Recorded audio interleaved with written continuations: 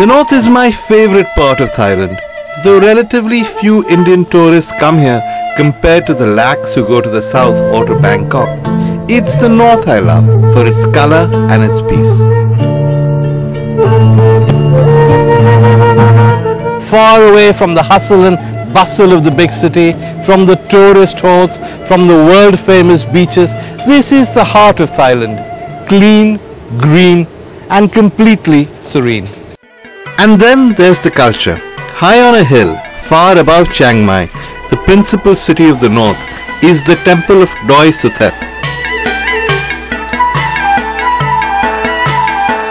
It's just one example of the architecture, tradition and culture that make Northern Thailand so special. Not that the north is lacking in cultural experiences, and strangely enough, some of them may even seem familiar to us in India.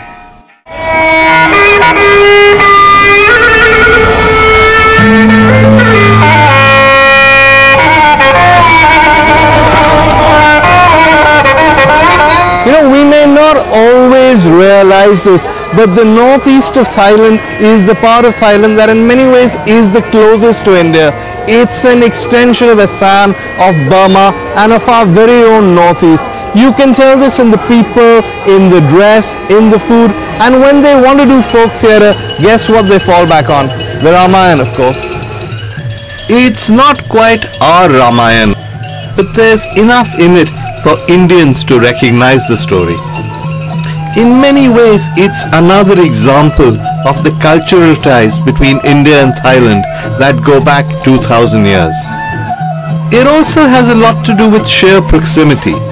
Because the north is so near our country, hill tribes from India and Thailand have intermingled over the centuries. At every step, you are reminded of the Indian Northeast and of our shared cultural traditions.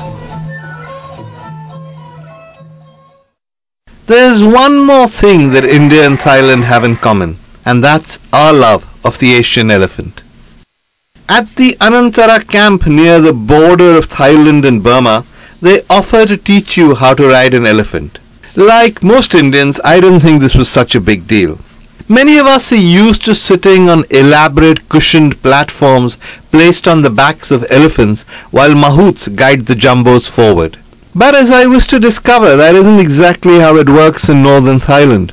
There's no platform, there's no saddle, and there isn't even a mahout. Chain bend. Then to turn the elephant you say bend. And you have to kick opposite ear. So to turn left, you kick the right ear. To turn right, you kick the left ear. Alright? Yeah. Okay. Back long means head down. Back long. Back long. Oh. Okay. That's it. Hold on to this ear. Hold it. There we go. Hold on tight. Okay. So look.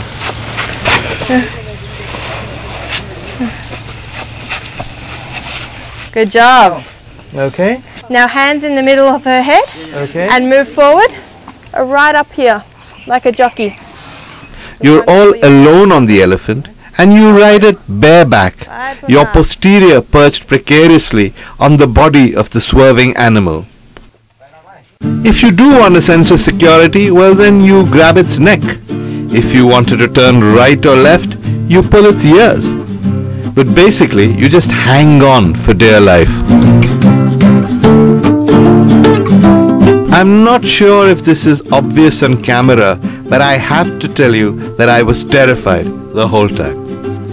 But once it started, it got a little better, and I even managed to frame complete sentences. You know, when people heard I was doing a show called Vir Sanghvi's Thailand, and they said, of course, there'll be many shots of you in a tuk-tuk. And I said, why? And they said, because that's the most common mode of transport. That's the mode of transport that epitomizes Thailand. And I said, no, it doesn't actually. The mode of transport that epitomizes Thailand is this, the elephant. Brave words perhaps, but I have to concede that there is something about riding bareback on an elephant that makes you feel adventurous, courageous, and very terrified all at the same time. Geography books will tell you how important elephants are to Thailand. and you will learn how much the Thais depend on them. But what you won't learn until you actually get to the north is the extent to which they make use of everything that comes from the elephant. And yes, that includes elephant poo. It's a strange story. In some parts of the world, they make coffee from the droppings of wild cats.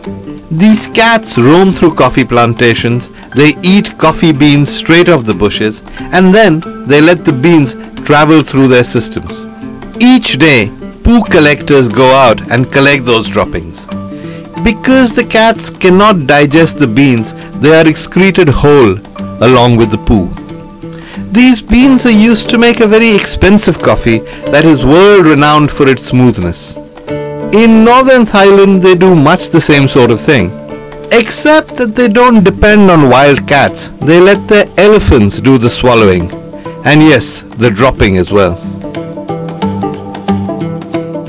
At Anantara, they made me a cup of elephant coffee. Perhaps it came from the very elephant I had ridden that morning, and I had no idea it would be joining me afterwards, after a fashion at least, for coffee. We're drinking elephant poo. That's one way to put it. Alright. Another way to put it is the most expensive cup of coffee in the world. How much would this cost? Per kilogram, $1,100. So each cup would be how much? What we're experiencing here is about $50 US. $50 for you and me having this beautiful cup of coffee. And the elephant gets none of it. The elephant actually gets none of it. It's just a load of crap as far as he's concerned. Right? The elephant gets a veterinarian out of it who looks after him. Okay, so you're selling this now as a charitable Absolutely. activity. 8% of what you just paid, thank you for paying for this coffee. 8% of that just went back to the Golden Triangle Asian Elephant Foundation. Very sweet. Now, what does the journey through the elephant do for the coffee? The secret about the coffee is the bitterness. Now, you do not want bitterness in coffee. Right. With this coffee, when we're going to taste it, little to no bitterness. The reason for that is the bitterness in coffee is in the protein. The enzymes in the elephant break down the proteins, so that takes away all the bitterness. That's interesting. So every coffee bean that's come out here has been collected on your grounds? Correct.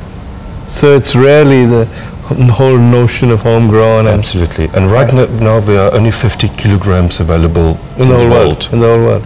The moment of truth. I can smell the elephant.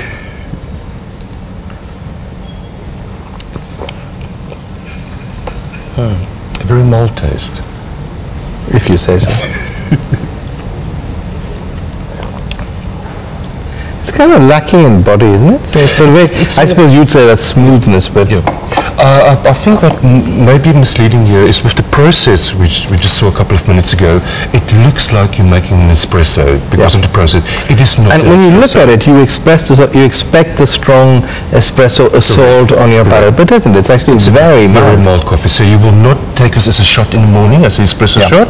This is a mild cup of coffee to be enjoyed after dinner. Goes lovely with a piece of chocolate. Does it have less caffeine? No, same amount. The same caffeine. The caffeine is any coffee would have. It's very nice. It's very, very different. Yeah. For the price, it is.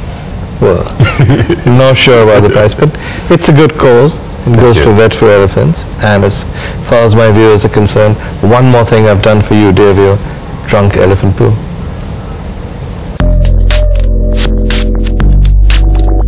One thing you learn very quickly in the north of Thailand is that not everything that looks like a temple is in fact a temple. And even if a building looks old, that doesn't mean that it really is old. You can call it timelessness, you can call it architectural integrity, or you can just call it pastiche. And there's the slightly strange white temple.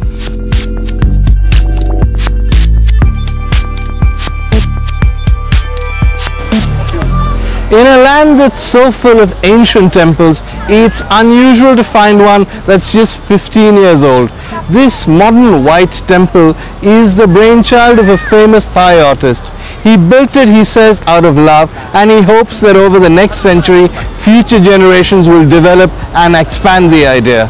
If you look at it, bits of it are actually very, very stunning based on ancient Thai architecture. But some of it is more unusual based on comic books, kish. So the final effect is Thai culture and part theme park.